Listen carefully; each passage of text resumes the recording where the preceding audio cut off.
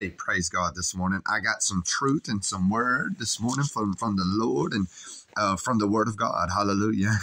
So I want to read something this morning. 2 Peter chapter 2, he was talking about these false teachers and false preachers and false prophets and all these things and how they heap together false believers and stuff. That wasn't exactly in here, but they heap together a whole congregation of false believers. You understand?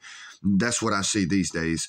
But I want to encourage you something today to keep you from that, because right here and why you need to stay away from that kind of stuff. That's why you need to know the truth, so the truth can set you free from the lies. Because if they're under the influence of the prince of the power there and you're listening to them, they're going to bring you into bondage. You understand? And I'm going to show you something this morning. We're going to read the word and show you.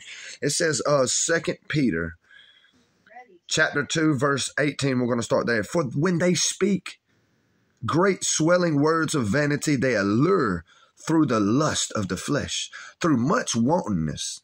Those that were clean escape from them who live in error. While they promise them liberty, they themselves are servants of corruption.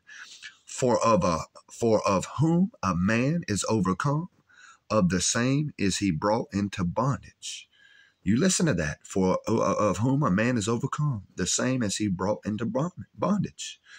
You'll be brought into bondage if they overcome you with their vain conversation, their corruptiveness.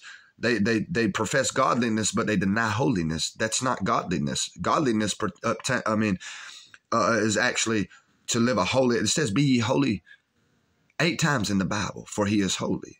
And if you spend time with God and you truly got a relationship with him in his truth and his word and his love and his spirit, then you're going to relate to him. You're going to be ye holy, for he is holy. You know, he's going to make you holy. You're going to relate to him. So right here it says, verse 20, I want to go on down here real quick before it goes off. For if after they have escaped the pollutions of the world through the knowledge of the Lord and Savior Jesus Christ, they are again entangled therein and overcome, the latter end is worse with them than the beginning. For it had been better for them not to have known the way of righteousness than they that have known it, to turn away from the holy commandment delivered unto them. By the grace of God, we've been delivered from corruption into a godly and holy living in Christ. Do you understand? But if we reject it by the way we live and go back to live in corruption, then we are fooling ourselves. Or if we go up under people that are corrupted and we listen to them long enough, they're going to entangle us again, because they will overcome us. If you don't believe that, read 18 through 21, 2 Peter chapter 2, 18 through 21. God bless you. Have a blessed and wonderful day. Praise the Lord.